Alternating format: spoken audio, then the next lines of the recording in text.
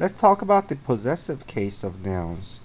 In the last video, we talked about the nominative case, and that was the first one. In this case, we're going to talk about the possessive case, which is John's here and Bull's here. That shows possession of objects. The possessive case is also called a genitive, but that's not a word that you need to really worry about. Just know the word possessive. We're going to add an apostrophe s, right, at the end of the word, or sometimes simply the apostrophe and no extra s at the end of the word to show ownership. Let's look at some uses here. When do we use that? Number one, let's see. The uses of the possessive ownership, as in to show that Marco owns the millions. Edward owns teeth. Okay, that must be some typo. Ignore that. Okay, so Edward's eyes. How about source or origin, as in Adam's sin?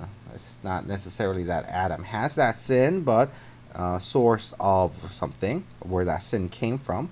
God's country, the Pope's encyclical, and so on. Manufacturer or authorship, as in Johnson's baby lotion. The baby lotion comes from Johnson, or Johnson & Johnson, or I guess whatever the company name is. And this, Johnson's Lives of the Poets. Lives of the Poets would be name, the title of the written work, and Johnson in this case would be the author. And also association, connection, attribute, or duration, as in a woman's work, a month's delay, at Swords Point, and so on. Alright, so just a lot of uses, but we don't really have to think of them in those terms. The singular possessive, how do we use it? We just use an apostrophe s, right? So child's play, Keats's ode, woman's work, Thomas's doubts, Harold's hope, Dickens's novels, apostrophe s.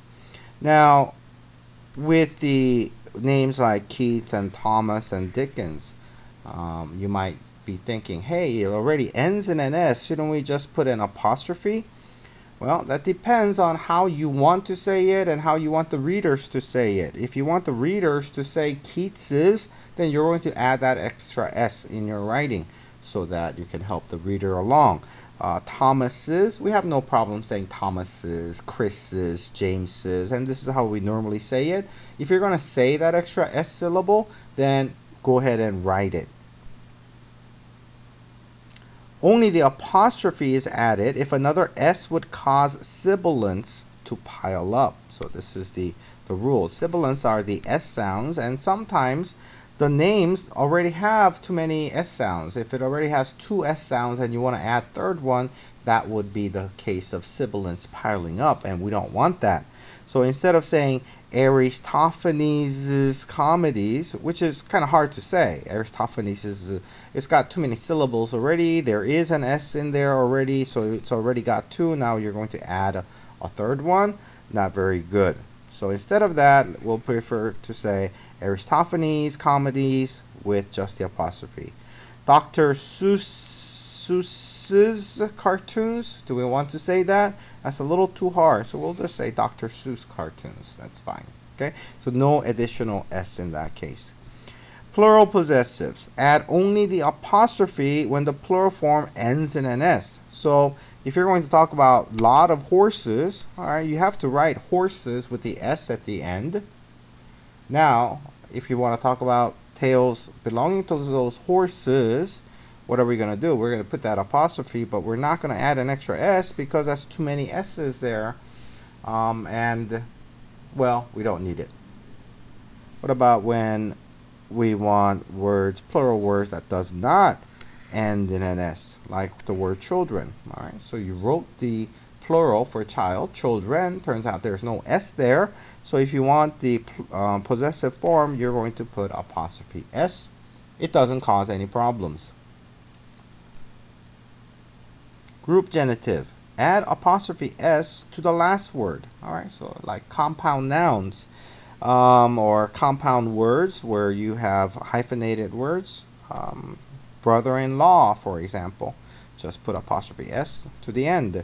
Brothers-in-law, you got many brothers-in-laws or brothers-in-law, but you're just going to put an apostrophe S there. YMCA's program and so on. Alright, formal usage rules here. In formal usage, inanimate objects do not take the possessive case. Okay, so this is a general rule that children will swear by.